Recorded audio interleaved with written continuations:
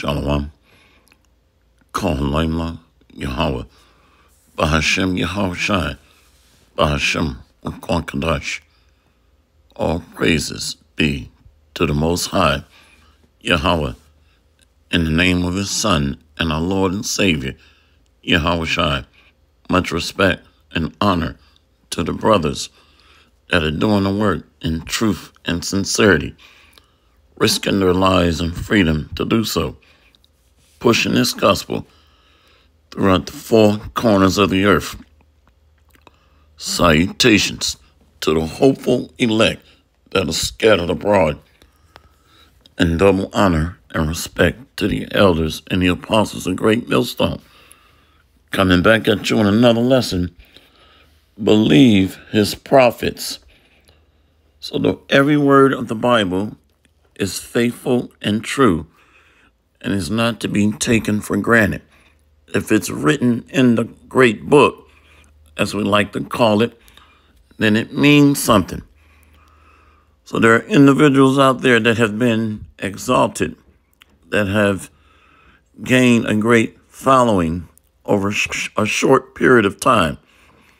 And they're using punchlines like Esau Edom gets filleted by the word, or Wi-Fi destroys Shedamite. So what they've done is they've created a forum or platform for entertainment. And this is not what this is about. Our ability to be set in order shows humility, shows maturity, and wisdom. We got to watch how we walk, how we move. Did not Yahushua wash the feet of his disciples, took on the status of a servant? So if the greatest man on earth lowered himself to the level to wash another man's feet, then what message does that send to us? So pride lifteth up and destroys us. Let's go here. I'm going to go to, let's go to 2 Chronicles. One moment. Knowledge puffeth up. Let's go to 2 Chronicles 20. I'm going to go down. And this is a story. Let's read verse 1. And it came to pass after this also that the children of Moab and the children of Ammon, and with them other beside the Ammonites, came against Jehoshaphat to battle.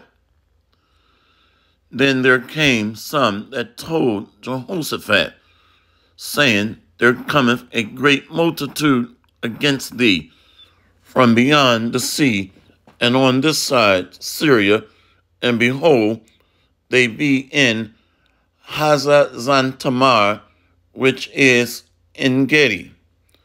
And Jehoshaphat feared and set himself to seek the Lord and proclaim a fast throughout all Judah. So when the kings of Judah and Israel and the old world went to inquire of the Lord, they sought out seers, prophets, going against our enemies, oppressors, or opposing militaries. Let's jump down to verse 18. And Jehoshaphat bowed his head with his face to the ground, and all Judah and the inhabitants of Jerusalem fell before the Lord, worshiping the Lord. And the Levites of the children of the Kohathites and of the children of the Korhites stood up to praise the Lord God of Israel with a loud voice on high. And they rose early in the morning and went forth into the wilderness of Tekoa. And as they went forth, Jehoshaphat stood and said, Hear me, O Judah, and ye inhabitants of Jerusalem. Believe in the Lord your God, so shall ye be established. Believe his prophets, so shall ye prosper. So we're seeing the church, the priesthood being built in these last days. The house of seers. So to ignore instruction is to accept destruction. To ignore instruction is to accept destruction. What is destruction? To be destructured, unalive, fall apart, ruin, desolation. See, let's go here. We're going to use other sources this evening. Romans 13. See, government. So right off the bat, the house of David being raised up in the last days. The governors. And this can also apply to the government that we're under right now, which is Edom. But you have a church being built, which is the Lord's temple, his elect. Romans 13, verse 1. Let every soul be subject unto the higher power, for there is no power but of God. The powers that be are ordained of the Most High. So the prophets are anointed that are sent from on high. Not just regular men, which started with Yahushua, followed by the disciples, which later became apostles, which means sent forth. Let's read it in other versions.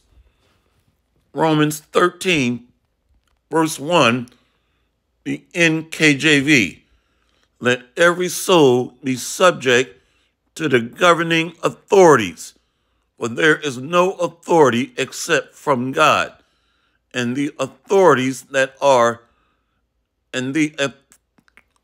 let every soul be subject to the governing authorities, for there is no authority except from God, and the authorities that exist are appointed by the Most High.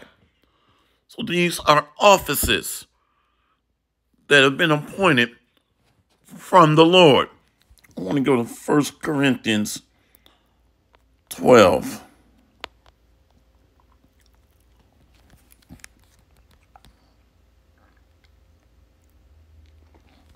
So we're seeing members of the church, of the body, of the house of the Lord being built. Let's go down to, I want to get right to it.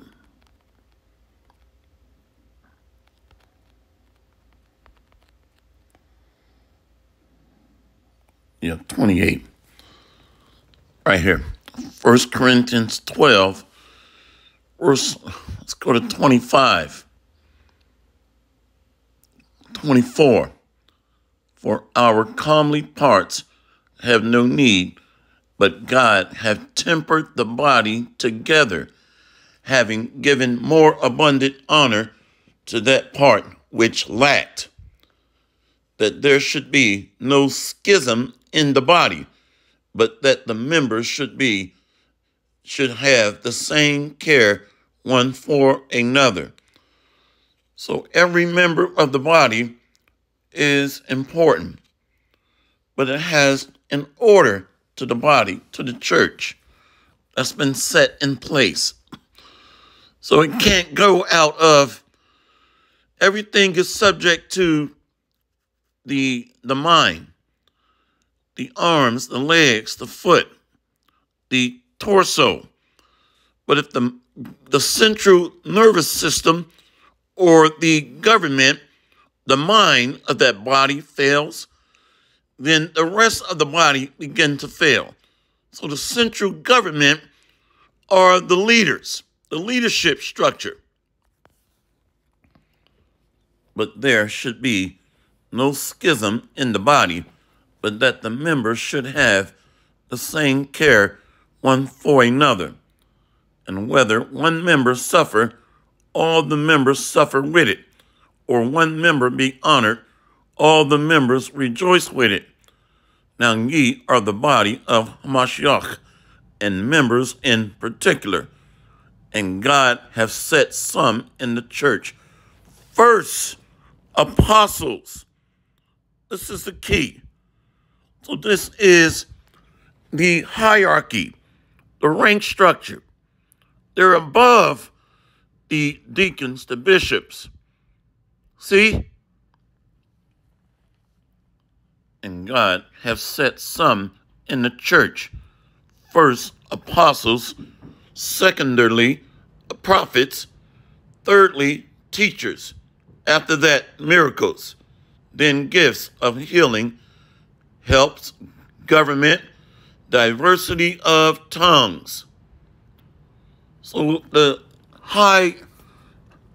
central governing authority start with the apostles. Let's go back.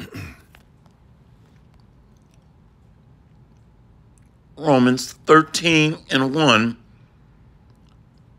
NKJV. Let every soul be subject to the governing authorities, for there is no authority except from God. And the authorities that exist are appointed by the Most High. The NIV. Let everyone be subject to the governing authorities, for there is no authority except that which God hath established. The authorities that exist have been established by the Most High. See? So to deviate from that structure constitutes rebellion, because they are leading in the spirit of the Most High through Yahushua. See? 1 Peter 2. Look at the title. Honor authority. That's why you notice a woman honors her husband. She respects her husband. So the body is the daughter of Zion, the church, that honors Yahushua, our head, with all subjection, following him, not questioning or trying to undermine his authority. Let's look at that word honor. Honor. Great esteem, distinction, privilege. Privilege. Something regarded as special honor. Integrity. Integrity. The quality of being honest and having strong moral principles, moral uprightness. So to be murmurers, backbiters, to be disgruntled, dissemblers, it goes against the structure, the order, and the honor that is joined with Yahushua, which is the church, the body of work. Let's go back. Honor authority. 1 Peter 2, verse 13. Submit yourselves to every ordinance of man for the Lord's sake, whether it be to the king as supreme. Let's go here and go into it. See, let's go to 14. Or unto governors, as unto them that are sent by him for the punishment of evildoers and for the praise of them that do well. So you have the government that we're under, which is under the Edomites, but you have a church being built in this land of gross darkness. So we're subject to the powers placed over us. Go back to this. 1 Peter 2 and 13.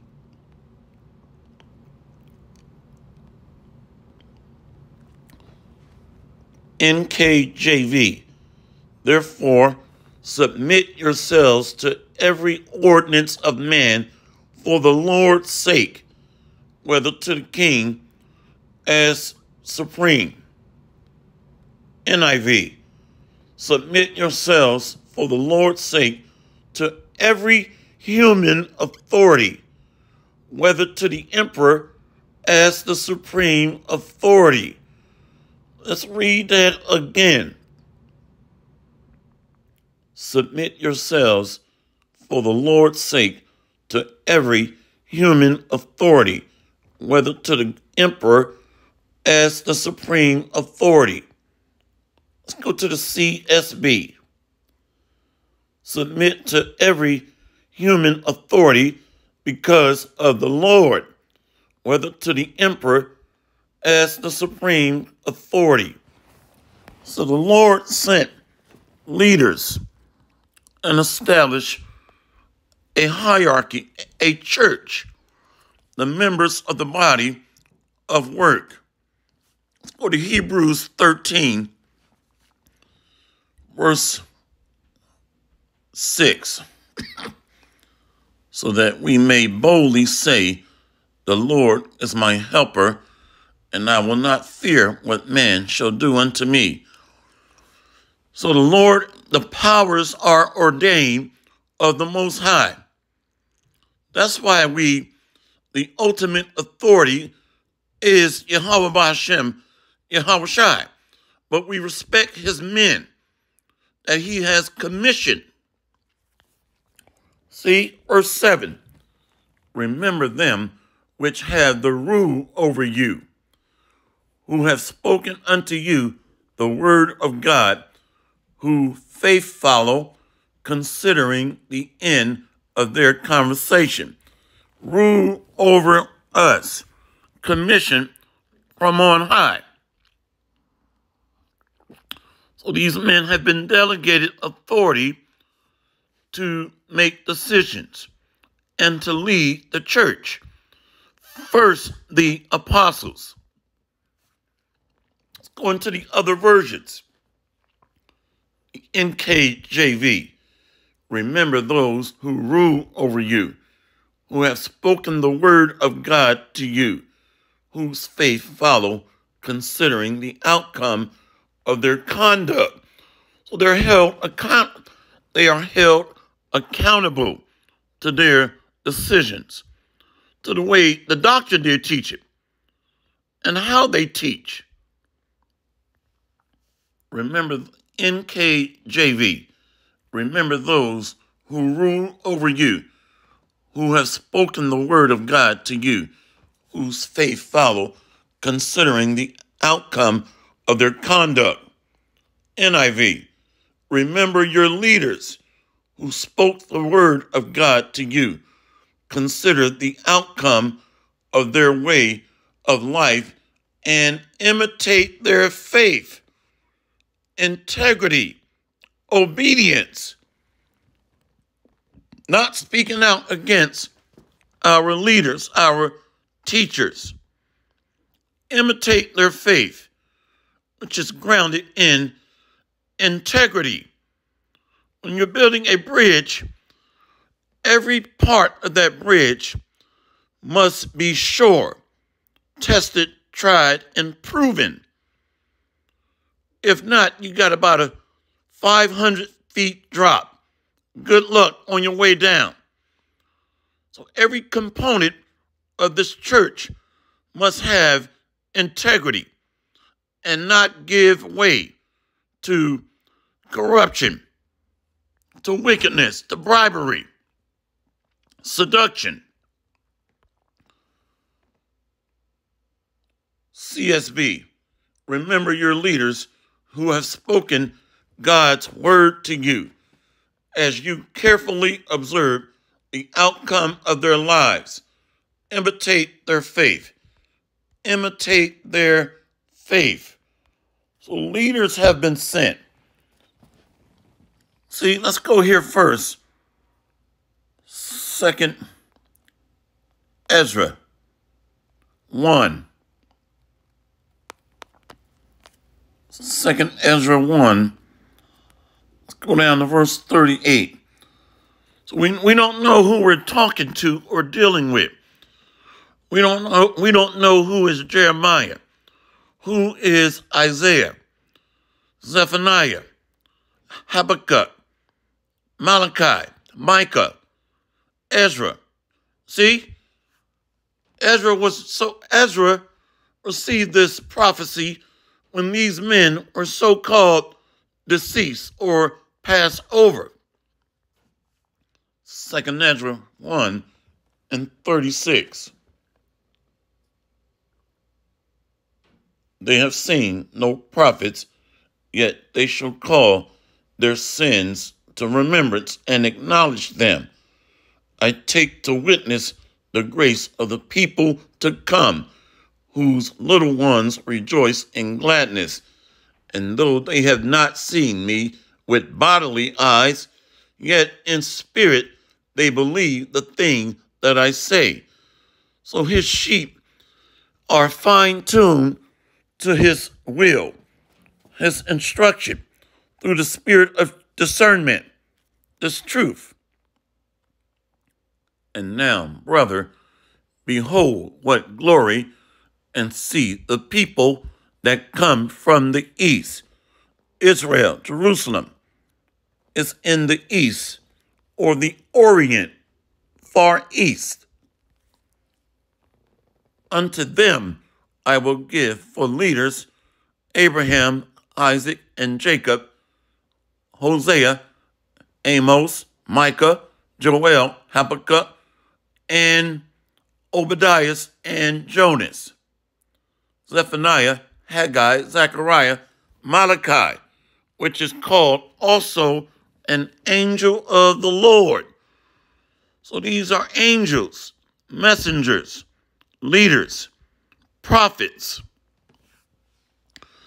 How do you think that's going to go over resisting his men that have been ordained to teach and do his will, that are commissioned with authority, which starts with the apostles?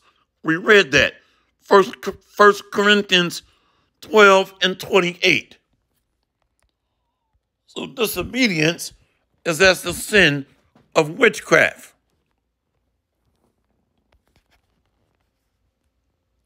Now let's go from there. We'll go here first. Sirach 32. Maybe these young men will listen to this lesson. Sirach 32, let's go to verse 7. Speak, young man, if there be need of thee, and yet scarcely when thou art twice asked. So they're not even supposed to be talking. Who asked them to speak? Over the authority of the apostles, the elders. Let's read it again. Sirach 32, verse 7. Speak, young man, if there be need of thee, and yet scarcely when thou art twice asked. Let thy speech be short, comprehending much in few words. Be as one that knoweth, and yet hold his tongue. If thou be among great men, Make not thyself equal with them. And when ancient men are in place, use not many words. Did not we just read he's going to send Malachi, Habakkuk, Obadiah, Zephaniah? See? So to approach the church and its ministers is to proceed in meekness and humility. If thou be among great men, make not thyself equal with them. And when ancient men are in place, use not many words. I'm going to read this again. Second Ezra 1 and 39, verse 38. And now, brother, behold what glory, and see the people that come from the east, unto whom I will give for leaders Abraham, Isaac, and Jacob, Hosea, Amos, and Micah, Joel, Obadiah, and Jonah, Nahum, Habakkuk, Zephaniah, Haggai, Zechariah, and Malachi, which is called also an angel of the Lord. Messengers. Let's go here to Sirach 8. Sirach 8. Right here. Sirach 8, verse 8. Despise not the discourse of the wise, but acquaint thyself with their proverbs. For of them thou shalt learn instruction, and how to serve great men with ease.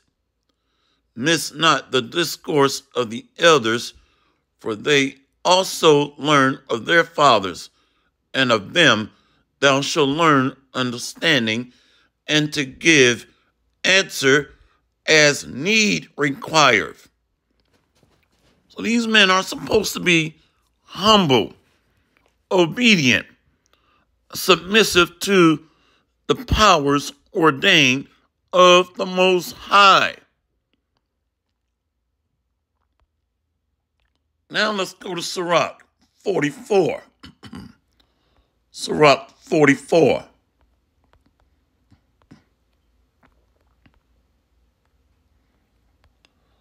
Verse 4. Let's go to 3. Such as did bear rule in their kingdoms, men renowned for their power, giving counsel by their understanding and declaring prophecies. This is why the men of the Lord are called lords, like Abraham. They're angels, ministering spirits, because they have a spiritual eye. Verse 4, leaders of the people by their counsel and learning meet for the people, wise and eloquent in their instruction. Just like King David, the chief musician, such as found out musical tunes and rejected verses in writing, receive verses in writing.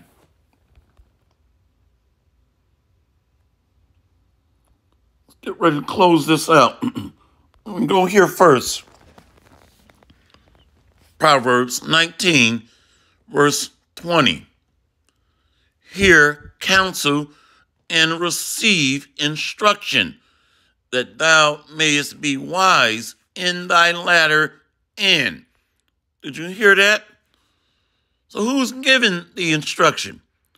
It's the church, the leadership that have been set up by men. through the Spirit of Yahweh Bahashem, Yahweh Shai. Proverbs 10, verse 20. Hear counsel and receive instruction, that thou mayest be wise in thy latter end.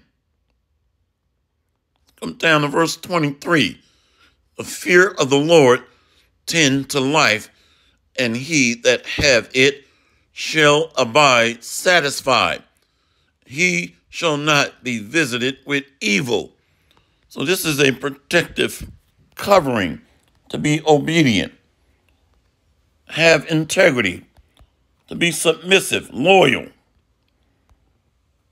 a good soldier on the battlefield for Yahweh Bahashem, Yahweh Shai. Read one more. I think we already killed the dog 3 times over. No need to keep doing it. So the key point has been made. Leadership has been set up and established. The Bible says, believe his prophets. This is the way to life, longevity. Whenever the ancient kings of Israel and Judah rebelled against the counsel of the elders, they fell as a nation, as a kingdom, which really started with the rebellion of King David. So this was ordained of the Heavenly Father, though, through the Spirit. This decree had already been sent forth that Israel would fall. So he put in weak leaders of Israel in the north and weak leaders of Judah in the south that were hard-headed, rebellious, stubborn, stiff-necked, that rejected instruction and wise counsel of the elders, so that Israel would fall and fulfill Bible prophecy. So these men have been reincarnated back on the scene. They're back. Yes, they're kings, but they're the kings of the shameful part of our history when Israel began to fall and was split into 2 kingdoms. Hopefully this lesson has been edifying. All praises to Yahweh Bahashem, Yahweh Shai. Let's read this. I think it's 16. Proverbs 16, verse 17. The highway of the upright is to depart from evil. He that keepeth his way preserve his soul. Pride goeth before destruction, and a haughty spirit before a fall. So these men are lifted up as the commercial trade towers. Okay? So they're lifted up above their wits, above their capacity. So that's why they're doing 5-hour videos to break down the C-hip or the Mott B. They're working in overdrive beyond their capacity or their lot. Pride goeth before destruction, and a haughty spirit before a fall. Better it is to be of a humble spirit with the lowly than to divide the spoil with the proud. So it's time to humble up. Well, humble down. No pun intended. Because pride leads to judgment. Look at Pharaoh. Look at the wicked kings of Israel and Judah. Hopefully this lesson has been edifying. All praises to Yahweh Bahashem, Yahweh Shai, Bahashem Kadash, Barakathum. See you on the next lesson, Lord willing. Kwam Yasharallah, and the Bad Babar. We got next, Lord willing. Shalom.